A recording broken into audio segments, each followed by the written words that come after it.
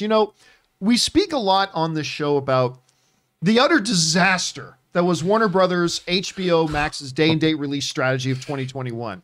I read an article on, I think it was Reuters, that was talking about how many hundreds of millions of dollars some studios executives are projecting that they actually lost as a result of doing this. They didn't get anywhere near. Now, don't get me wrong, HBO Max has grown over 2021. But their growth trajectory didn't change from what it was in 2020. They did not get anywhere near the amount of new subscribers that they thought they were going to get. Their most successful launch that actually got them the most new subscribers, you guys know because you were in the room when we talked about this. But Rob, a little bit of trivia for you. Do you know off the top of your head what HBO Max's #1 subscriber edition program that they launched this year was? Friends. You know what? You're not far off. It was their Sex and the City relaunch. Okay. That got more brand new subscribers than anything else. And that's recent. And that's recent. So the compressed amount of time, if they had said something like a movie like Mortal Kombat, I would have been like, oh, it's played for a long time. But and what is it? And Just Like That? Yeah, it was called Just Like That. Just Like That. That show's only been on for 5 weeks. Yeah. So they've received all those subscribers in the last month and a half. Yeah, it was crazy. But when talking about the movies they did, one movie did stand out as at least, I don't know how many subscribers it actually had to the channel, but most people watched it. And that #1 most watched movie that HBO Max did this year when launching their stuff was Mortal Kombat. Yes. Mortal Kombat. This comes us from friends over at Joe Blow who write the following. According to Business Insider, Mortal Kombat had the best weekend of any of Warner Brothers' releases on HBO Max with a total of 3.8 million viewers during its first few days. The info comes courtesy of Samba TV, which has records of all of the Warner Brothers films released on HBO Max in their first 4 days of release. Godzilla vs. Kong came in second with 3.6 million viewers in its first 5 days, and that film was followed by The Suicide Squad with 2.8 million households viewing the films during its opening weekend. The lowest number went to Judas and the Black Messiah, which pulled in a mere 653,000 households, which is never meant to be a big blockbuster kind of film in the first place. That's an awards kind of film that they did here. I think this is a very interesting number. First of all, not surprised that Godzilla vs. Kong was right up there because that was the first one, the novelty of being like the first one that was coming out of the gate. Godzilla versus Kong. The pandemic was still weak. I mean, that was the first movie. I know the three of us, we went to go see in the theaters. It was one of the very first movies a lot of people went back to the theaters for. It did pretty well given the circumstances, and it got a lot of viewers.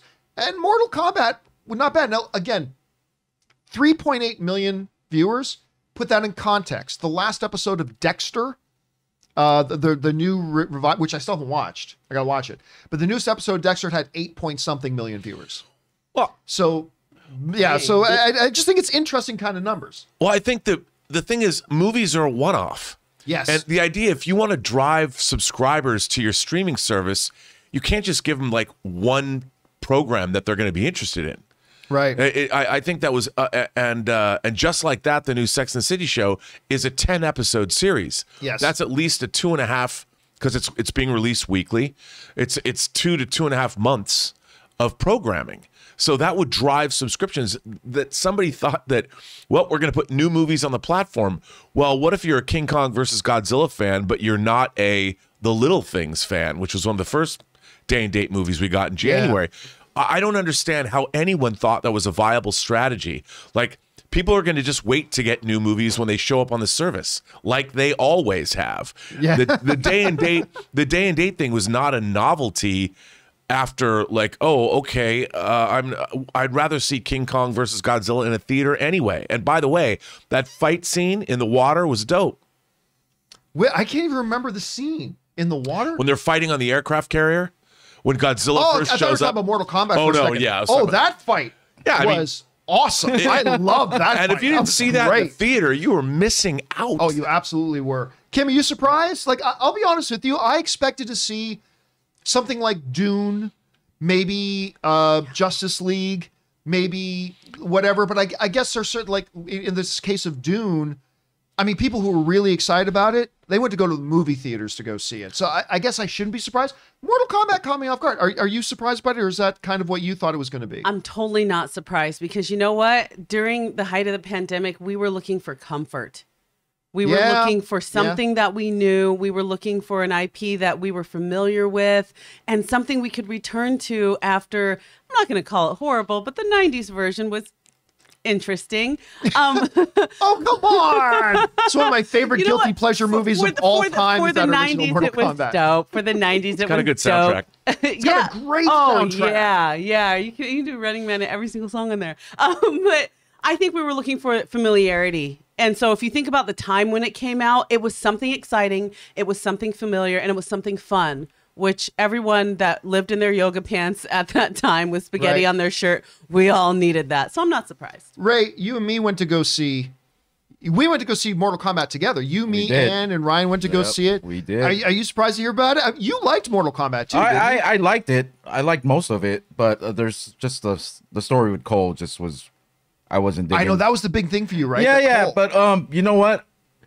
Like someone said in the chat, this movie was meant for like a HBO Max.